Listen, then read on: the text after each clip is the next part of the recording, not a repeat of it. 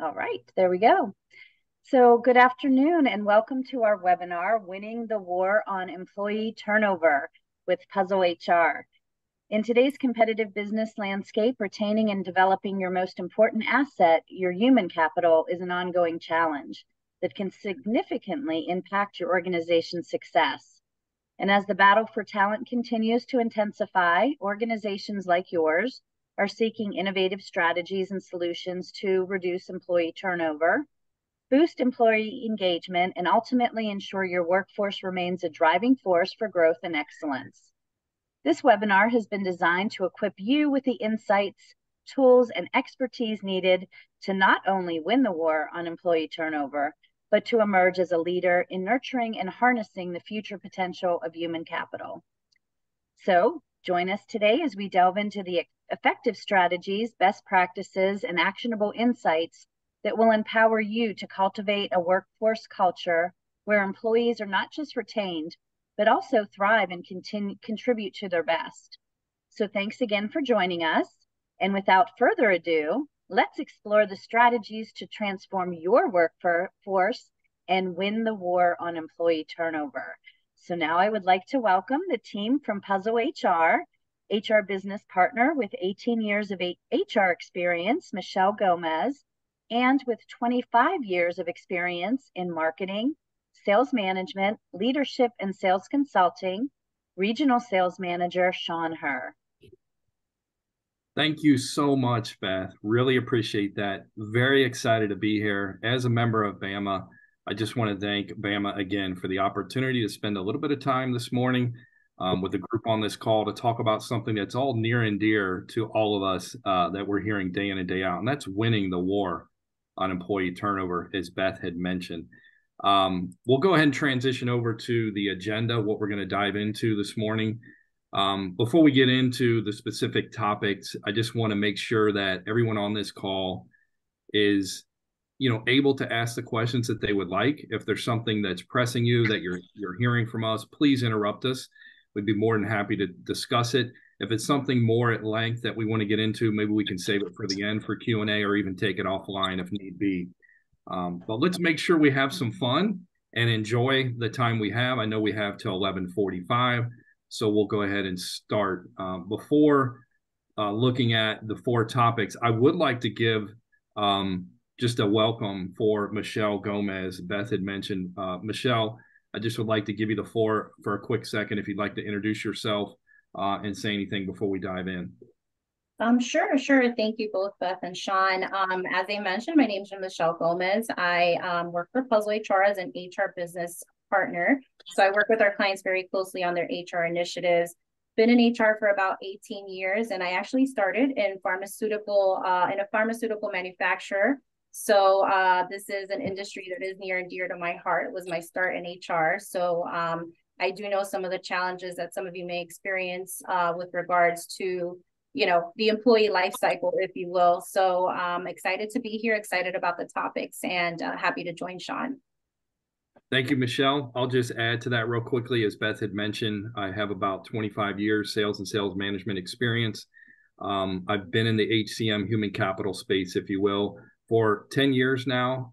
Been at Puzzle for 2.5 years. Prior to Puzzle, I was with Paychex for about 8 years on the PEO side, their bundled solution, where you leverage a federal ID to get access to large group benefits. Some of you may be familiar with that. Have my 215 license for UHC, Blue Cross, and Aetna, sold throughout the country.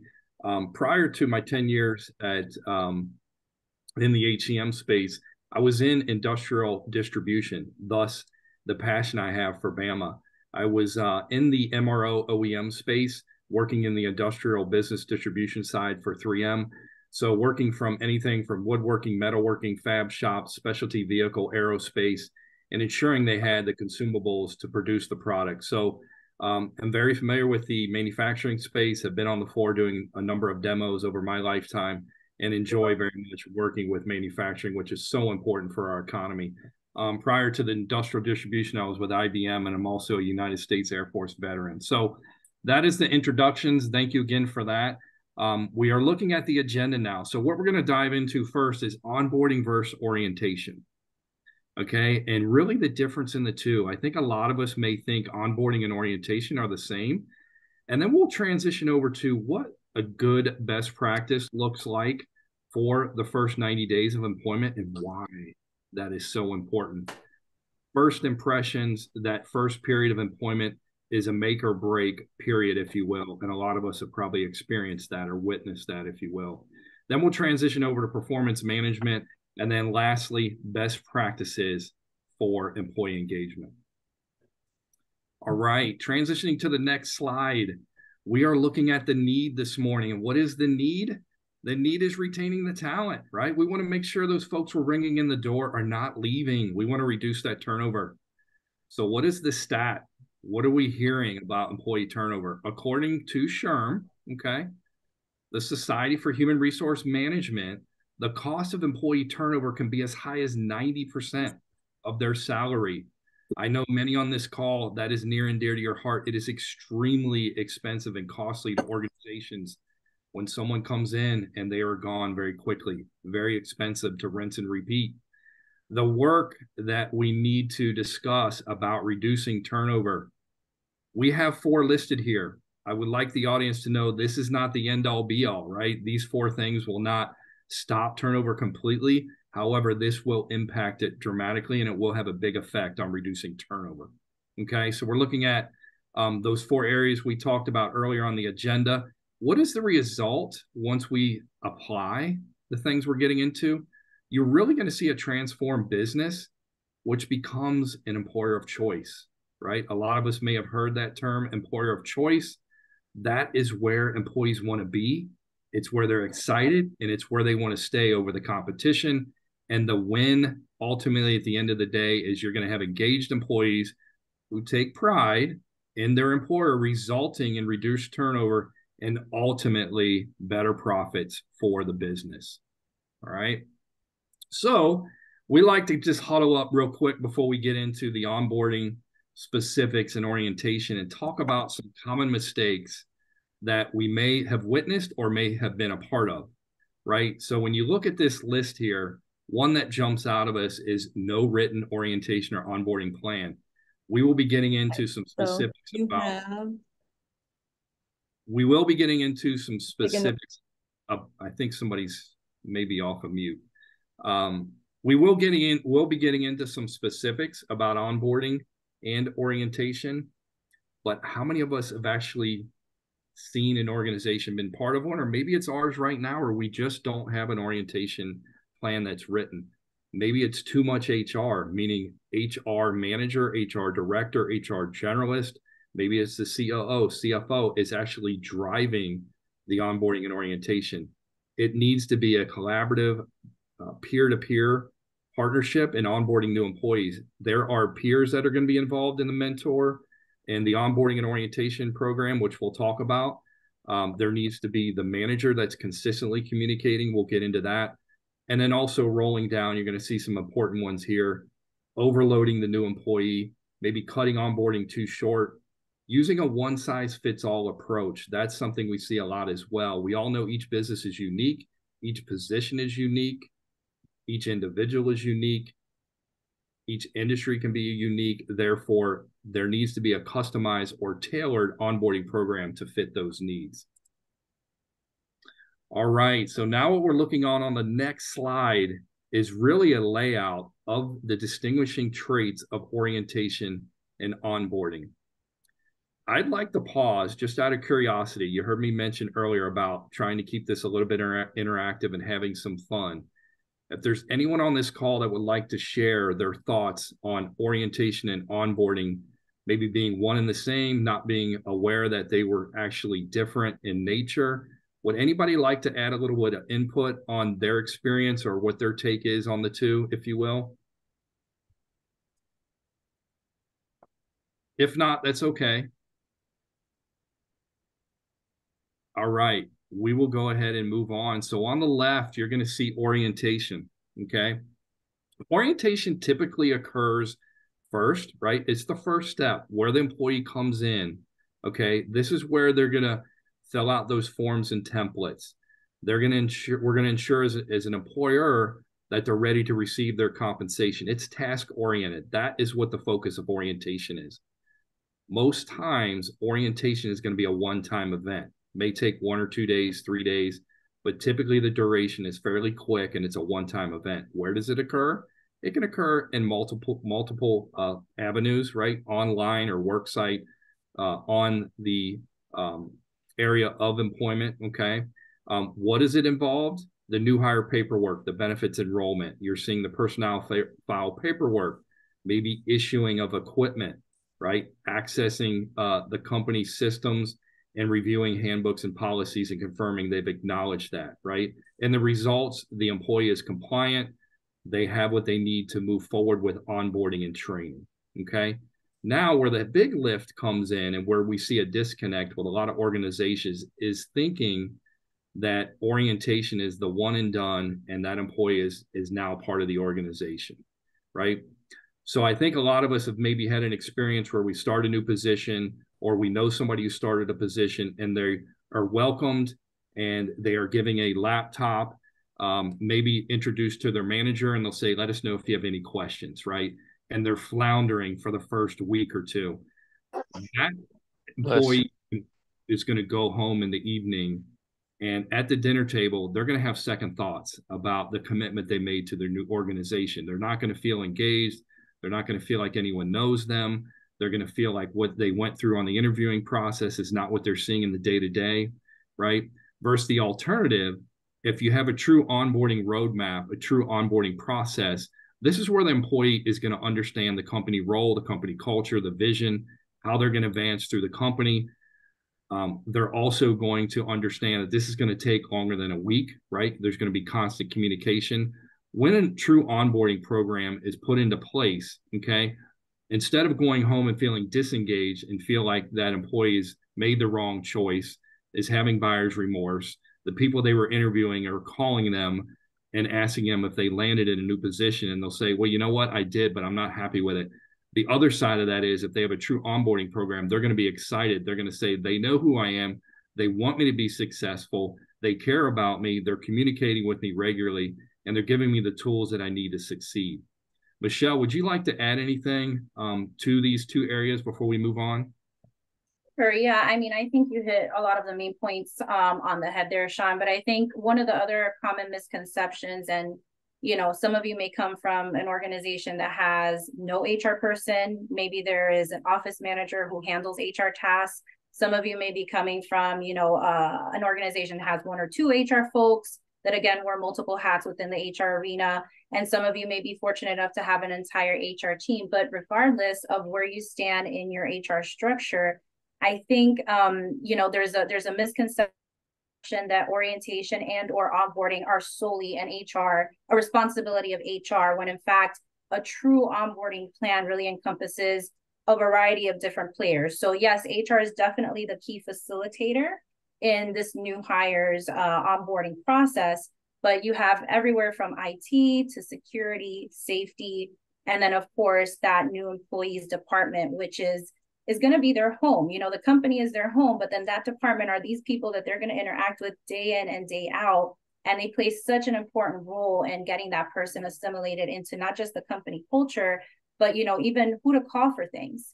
So I think that's a very important piece. And I like to provide some examples because I think it kind of, makes this a little bit more realistic in terms of how you can incorporate a true onboarding plan. And I think, if you're sitting at a company right now that doesn't have a structured onboarding plan, I think the key is to start simple, right? Do a gap analysis. Whoever's involved in your onboarding process, conduct a gap analysis and see, okay, here's where we're at, here's what we currently do, and here's what we would like to do eventually. I think, with one of my clients in particular that comes to mind, that they're in the traffic safety arena, they do like road signage and it's a very particular niche. And, they came to us and said, we need help. We have a high turnover. We don't know what we're doing wrong. And in looking at it, a lot of the folks were leaving because they simply just didn't have the communication or didn't feel they had the proper communication from all of the important players from the onset of their employment. So, just thinking of them as the example, I can tell you that we did a gap analysis. We started simple, and then we built an SOP and a procedure for onboarding.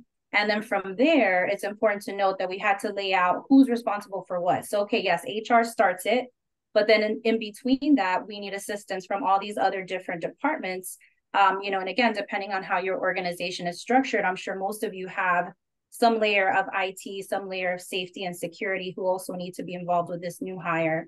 And then of course, management, that person's direct supervisor and or manager are key to helping welcome the person and get them involved in the department and showing them where and how to do things. So I think that's key. Other two key points I can make on this, leverage your HR and payroll system. So I think, the more automated you can get, the bigger relief it is for you, whether you're the HR person or otherwise. There's so many systems out there now that can help with onboarding and automating even the documents. The W-4, I-9, that can all be done through most of these HR and payroll systems nowadays. So, and even customizing, other forms. I have clients that have their non-competes in the HCM system. They no longer have to have a PDF or even use, DocuSign. They have it all, directly through this payroll system that they can leverage. So definitely use your resources to the max. So that's definitely SOP resources such as an HR and payroll system. And then the last point I can make on this is communication. So communication is key. You can't create a process and not tell, the people who are involved what they need to do or what their responsibility is. So with this particular company that I mentioned, that was a huge deal because many of the managers were just used to, hey, HR, this is your thing. Bring the new employee to me and just get them to work. That's all they cared about, right? So we did have to do kind of a culture shift there in getting these managers more involved in the process. Managers and coworkers, because sometimes, and we'll allude to this and later on in the presentation, a mentor is also very key in getting this person assimilated into the company. So, and the last thing I just want to point out here is, we have Gen Zers coming into the workforce, and I'm sure most of you know, Gen Zers have no loyalty. They just want to get to the place that is going to treat them the best and where they feel the best, right? So, as organizations, as companies, we need to make sure that we attract, this is the future of our workforce, so they're all about the employee experience. So you'll even hear out there, they're changing the name of human resources in some companies to the employee experience department. And that is because it's more than just a tactical, it's an experience that we want this employee to feel, included. We want them to feel welcomed. And that takes the whole company in participating in this. Absolutely, Michelle. Great points. Really appreciate that very much. So we're going to go ahead and transition to the next slide, which gets into some granular details about new hire orientation. So what exactly are some of those task checklist items that are involved in that first element of bringing an employee into a business? You're seeing here, it's the new hire paperwork we mentioned earlier, ensuring that they have what they need completed to get paid, to have the benefits applied to them. The HRIS data entry, human resource information system. Michelle mentioned that you need to leverage those, right? You're going to do that ultimately during that orientation process, whether it be ADP, Paychex, Heartland, Paylocity. We all know all the different systems that are out there. You're going to be working in there, ensuring their personnel files created, making sure they have that welcome email, welcoming them to the organization. We're seeing videos being integrated into those welcome emails more in today's market as well. And then going down the list, you're seeing some more task-related items for orientation. Moving on to best practices for new hire onboarding. Now, again, I mentioned earlier, this is not the end-all be-all. These are some best practices that we are seeing applied with our clients that are really producing a lot of fruit, a lot of results, and really bringing an engaged employee in that first 93 months, first 6 months. And starting at the top, Michelle had mentioned a mentor. This is very important. Why is it so important? We know a coworker, a mentor is going to be received differently than a direct report manager. This is going to allow the new hire to speak to someone in confidence, right? That first, week, 2 weeks, even the first month, it can be overwhelming. There can be a lot of anxiety. This allows that new hire to pick up the phone, or if they're sitting side by side with their mentor, they're going to lunch with them, and just share with them how they're feeling. And that gives the mentor the ability to say, that's normal. That's how I felt. And, 2 years in now, I am doing X, Y, and Z and very successful. It's gonna unfold as time goes along. Just be patient. I'm here to help you along, right? That is critical. If that new hire does not have confidence to speak to anyone besides their manager about what they're dealing with, they're going to have a lot of concerns about possibly leaving or not having their concerns addressed, right? Also, a side note about the mentor. It is important to ensure that if you can, assign a mentor in the like season that they're in. Obviously, if you're someone that's a younger generation, try and pair them up with a mentor that's in a like generation. And same, middle and so forth as far as generation, maybe season of life, children, no children, and so on and so forth. That just brings more like-minded individuals together, okay? Also, ensure that you are scheduling regular one-on-one meetings with this new employee, and that's with their manager and mentor. Michelle mentioned earlier the importance of communication.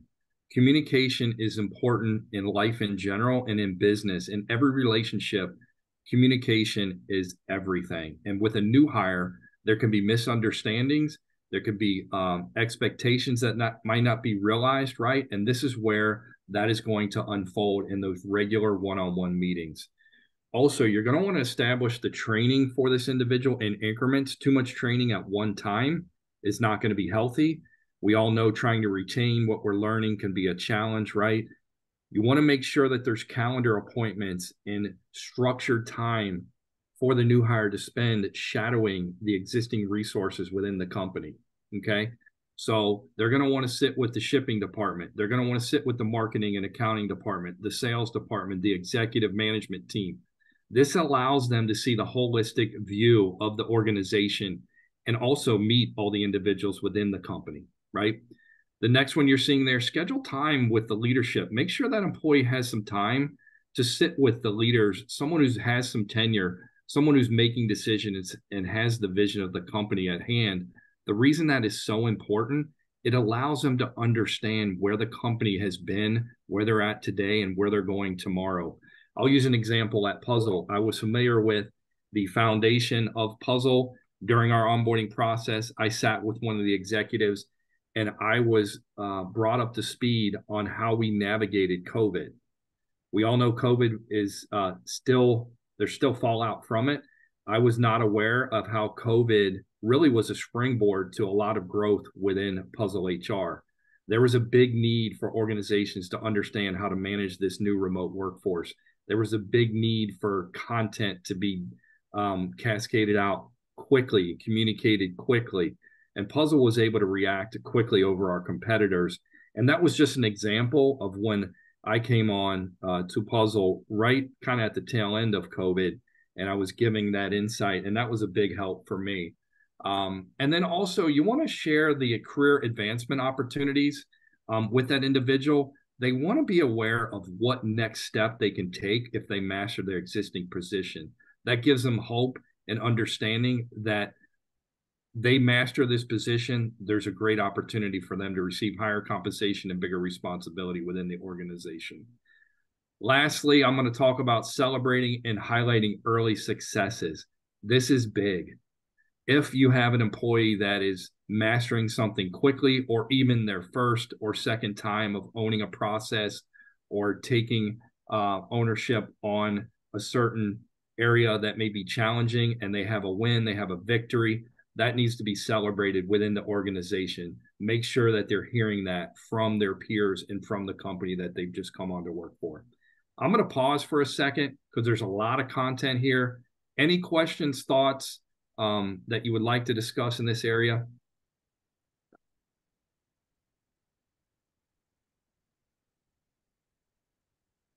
That's okay. We're going to go ahead and transition to the 90-day roadmap to success, right? This kind of dovetails into the onboarding. The 90-day, first 30, this roadmap, first 30, 60, 90, it's all related. We like to call it the roadmap to success. because it really gives you a guideline of what needs to occur. Okay. In addition to that onboarding, make sure you are reviewing with this new hire any additional resources or tools this employee may need to perform the job. Sometimes they may not have interest, right, in asking for additional tools. But if you solicit that information or that feedback from them, ask them, what are some of the challenges you're having in your day-to-day cadence of doing your job that you wish you could, change, right? They're going to give you that feedback. Discuss their on-the-job experience so far. You want to check in with employees' colleagues to gain a different perspective on how they're adjusting and adapting. This is big. You may be looking at it from one lens. You're not sitting with the new hire during those shadows. You're not listening to some of the feedback. You may have a different perspective on how the onboarding is going. You may think it's going great, right? When you speak to their mentor, other coworkers, they may be able to share some areas of concern that they have or fear that you may be able to course correct. Okay, extremely important. You're seeing a few at the end here. It's important to get the employee engaged, right, in the company culture. Make sure you remind them. Okay, let them know there's activities that you do on a weekly basis, a monthly basis as a team. Maybe they're part of a certain department that goes out to lunch a certain period during the week. Make sure you get them up to speed on that and ask for those that are leading those activities to bring in that new employee. Okay. Michelle, if you would like to talk about the 30, 60, 90 evaluation, how important that is and what you've done with some of your clients. Sure. Yes. So it's funny because I know that, another misconception here is that, that first 90 days is, hey, this person's not working out, I just want to fire them. Yes, it is easier to fire someone, or I should say to terminate someone during their first 90 days or introductory period, as long as you have a policy in place that specifies, that this is kind of like their introductory or probationary period, those first 90 days. However, I can tell you that even if they're within their first 90 days, the proper way and to avoid, liability for yourselves is to still document, with the person, because it's twofold. So yes, perhaps the person is not a good fit or is not performing the way you expected them to perform within their introductory period, but maybe there's hope. Maybe, maybe they're not all bad. Maybe there are certain things they do need to improve so that they can catch up and be where they need to be at the end of the 90 days. So that's why we mentioned the 30, 60, 90, because truly you need to give that person an opportunity first, right? I mean, unless they flat out, have some sort of violation of company policy or something of that nature. But when it comes to performance, you really, again, want to set them up for success with the onboarding process, but also have that communication. So those 30, 60, 90s are important for two reasons. One is because this is the opportunity for the manager to provide feedback to the employee on, things that are going well, things that they're doing correctly, things that, they're happy with, as well as areas that, perhaps this person needs to improve upon. But at the same time, it's also an opportunity for that new employee to engage with their hiring manager and explain to them, maybe some things that the hiring manager is not aware of. I mean, this is actually my pre-puzzle days when I worked in healthcare. I can tell you that, we had a department in the hospital with turnover in this one particular position, and it was an admin position. So we were just shocked at why this position had so much turnover. Well, finally, we had one person bold enough to come in and step up and discuss the fact that it was actually the trainer, it wasn't the manager. It was the person who was training these individuals who was, talking down to them, making them feel uncomfortable, not in a discriminatory or harassment sort of way, but just in the way she gave directives and explanations. And so, the individuals who were being hired were just scared away by this person. So, understanding that, we were able to kind of come in and conduct some intervention. That person needed to be trained as well, on appropriately training others. So we had to kind of put her on a little bit of a performance improvement plan. But, again, without knowing something like that, we wouldn't have been able to curb that turnover in that particular position. And thankfully, we were able to catch it. But had there been some 30, 60, 90-day dialogues going on, we might have been able to catch it before going through 3 different individuals in the position. So that's why I feel like those are so critical. And, if you're a company that has employees in multiple locations, I think it's also critical, because the reality is even the hiring manager may not be aware of the day-to-day in some cases if they have employees reporting to them in other locations or other offices. So excuse me. So I do think that those are key in getting that information, the two-way communication between both the manager and the new employee. Fantastic. Thank you, Michelle. All right, so we're watching the clock. We just a little bit over 10 minutes, and we have 2 more categories to review: performance management and employee engagement. However, I'd like to pause and kind of just take a temperature, a pulse of the attendees to ask, how many of you are involved or have been involved in a scenario with new hires where there is no onboarding process? There's nothing in place, if you will, to really ensure that some of these areas are being addressed. Can anyone share? Is some of this new content? Is any of this striking a chord? Some open discussion, if you don't mind. Oh, well, yeah, hey, Sean. Oh, Hey, go ahead, Jeff. I was just going to say, we have a division here in Tampa with corporate in New York. They don't really have HR per se, just more administrative oversight, even though it's, rather a large company. But, as we've grown here with over 45 people, over the years, we just kind of have established some of these things on our own, realizing that it's critical, and it's make or break very much a person's success. But of course, without some oversight of true regulatory experts, we do find we have to exercise caution, and exactly maybe what you can say or not say, or things you can require. But overall, I mean, all these points you're hitting, we certainly recognized the company overall did not have it, and we've put more in place ourselves.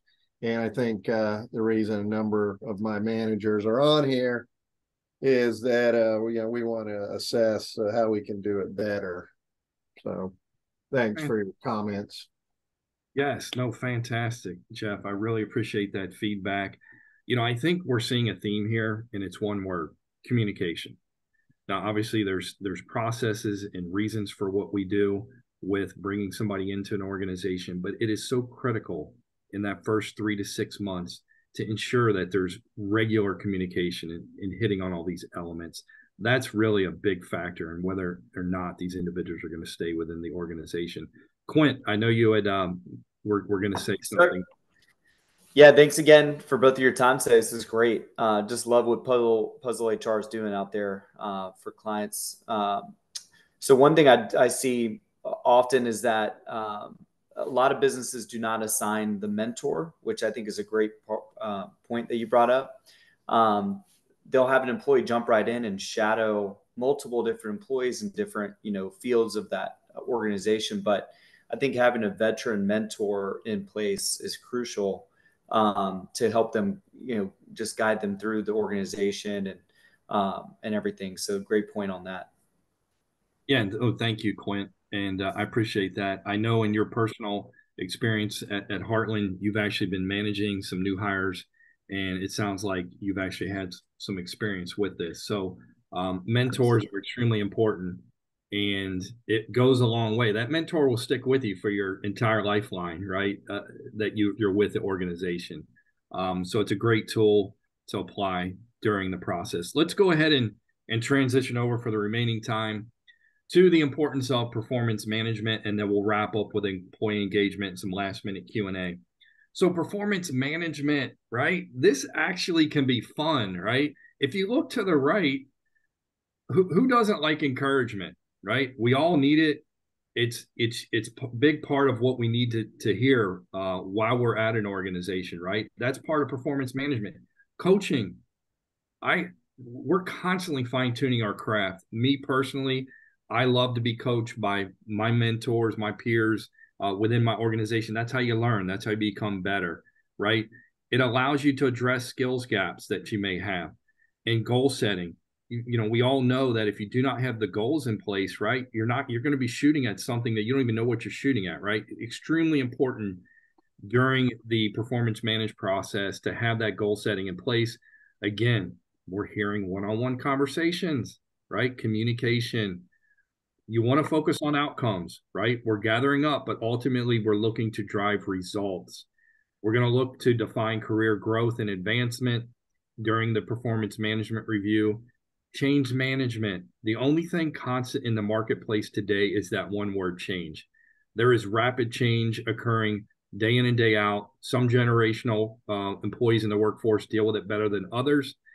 Change management is something that needs to be discussed during performance management. Okay.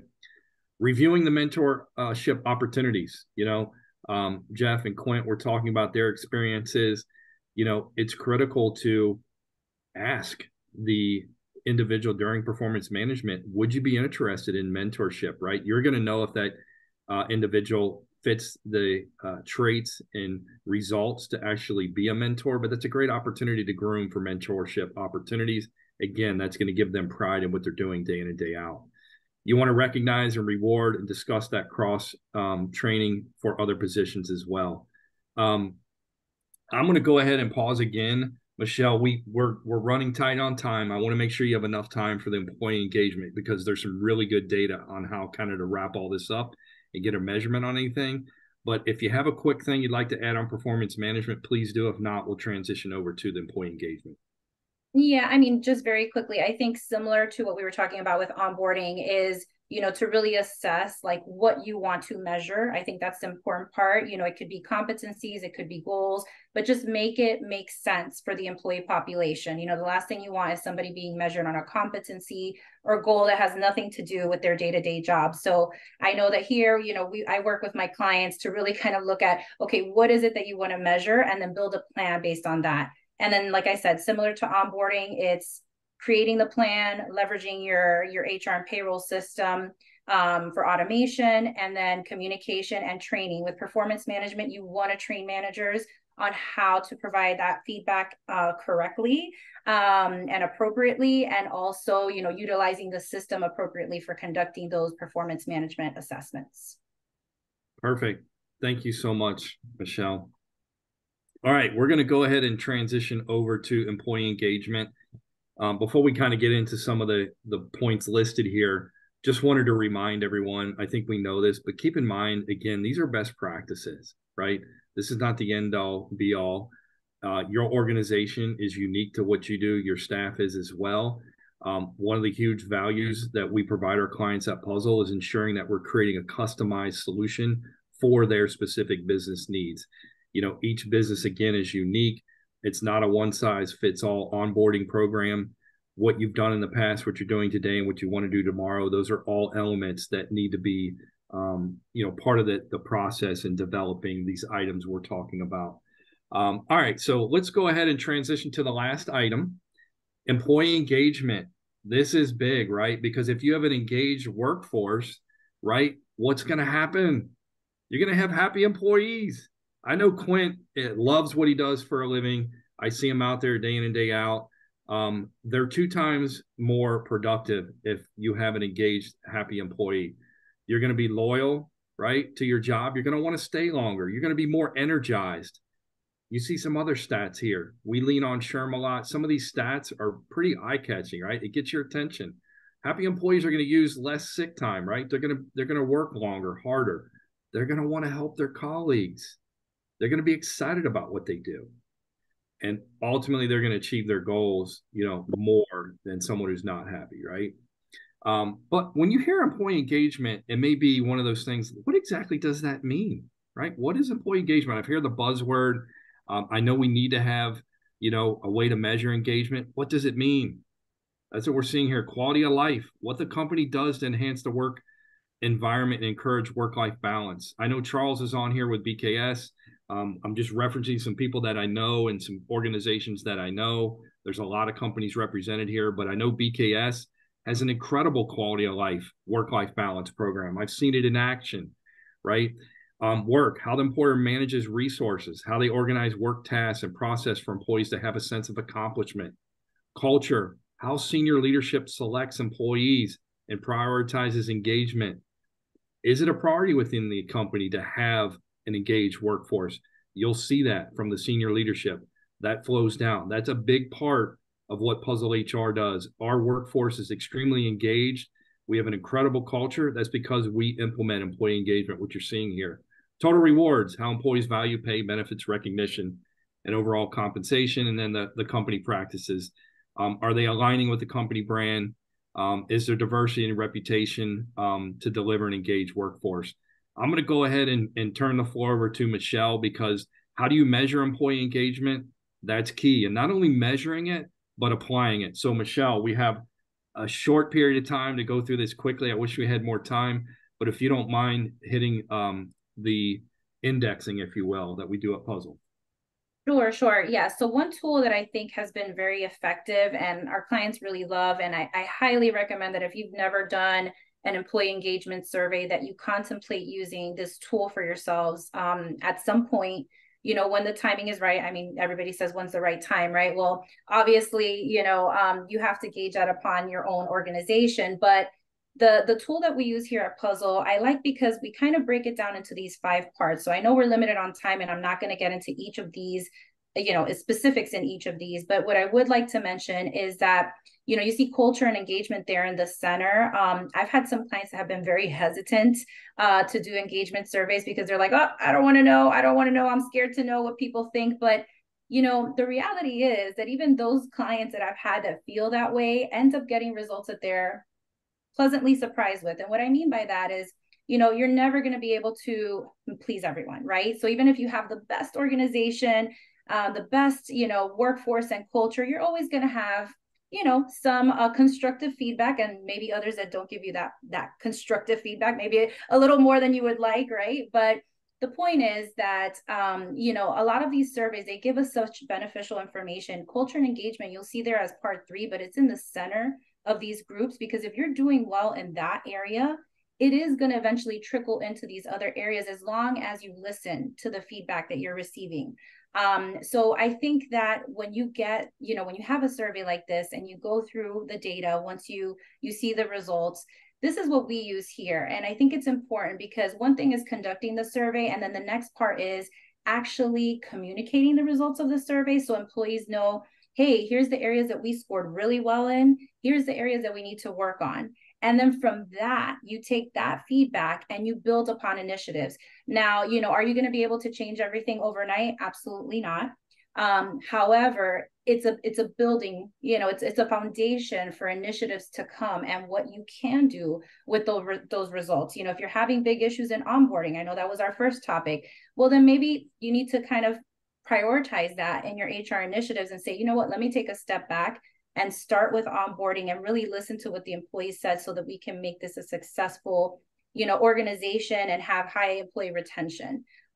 So I think that, you know, those are some key points. There's a lot more to it, but those are some key points with regards to really diving into the engagement and assessing employees' feedback. Excellent. Thank you so much, Michelle. We are wrapping up right at 11:45. Couple few points just to summarize. You know, when it comes to engagement surveys, that's really getting a temperature or pulse. The C-suite, you know, the leadership, they may think that the processes in place are getting things done. When they hear from the staff, they're hearing something different. And this is the tool that we can utilize to share with them, kind of look under the hood, kind of look behind the curtain. And there's many engagement surveys outside of Puzzle as well.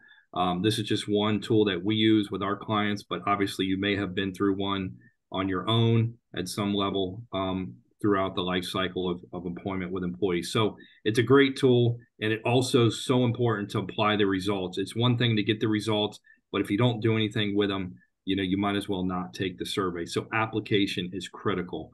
The last point, I just want to thank Beth and Bama and everyone on this call for the opportunity to share a little bit about one of the biggest challenges we're hearing day in and day out, and that's winning the war on employee turnover, right? And hopefully we've had a few discussions today that's opened your eyes and things that you could course correct and keep that talent within your organization. With that being said, Beth, I'll go ahead and turn it over to you and any Q&As if we have time. Thank you so much, Sean. Thank you, Michelle, for your time today. Does anyone have any questions they would like to ask before we wrap up? General questions, Jeff Perkins. So your company supports these surveys? You've talked to the management, and here are the questions we're going to issue, and it's like in a process of that's completely autonomous, and the employees respond, and then you summarize those for the company. Is that how you do that? Yeah, I can answer that one. Yeah, so yes, exactly that way. We usually leave it up to our clients whether they want us to send the communication. Many times they do, because it kind of makes that separation between the company and then us coming in as their HR third party support. And so, yes, we send it out to employees. We gather the data, Puzzle HR. The company doesn't even know the results until we get the final results presented to them. And so we administer it through a Survey Monkey. And it's about 2 weeks, sometimes longer, depending on how much participation we have the first 2 weeks. And then our team puts together basically all the data, summarizes the key important data that we get back, and then we present it to our clients so that then we can have takeaways to discuss and build initiatives upon that data that we receive. Yeah, we did one from our corporate a couple of years ago, and it was very, very useful. Fortunately, the results were overall quite positive, which is a nice encouragement. But I think more important, we demonstrated that based on the inputs, we did something with it, and it just was the timing in the world and the industry. We did some big things, like we implemented a 980 schedule, some remote flexibility, and a couple other things, which frankly, like you said, if you don't do something with it, I'm convinced the next time you do it, really no one would participate. Exactly. Yep. You got that right. That's the key right there. Definitely, would put a endorsement for the survey idea, because it was definitely helpful. Yes, very much so. Thank you so much for your feedback, Jeff. And I would also like to thank Krista Gardner from PDR, CPA and Advisors, for putting this webinar together for us. She's part of our professional development team and chairs that committee. So thank you, Krista, for your help. We do have another webinar coming up in October, Production Planning for Success, Effective Production Planning Strategies. And that will be on October 12th from 11 till 12. And that registration is also open if you'd like to register for that upcoming webinar. Again, I'd like to thank everyone for joining us. Do we have any last comments or questions before we wrap up? I wanted to thank Krista as well. Krista, I keep thanking Bama, but I thank you as well. Oh, thank you. Thank you so much for Bama. Thank you. Yes. Well, thanks again, everyone. Have a wonderful afternoon, and I look forward to seeing you very soon. Thank you. Thank you, everyone. Thanks, everyone. Thank you. Good job, guys.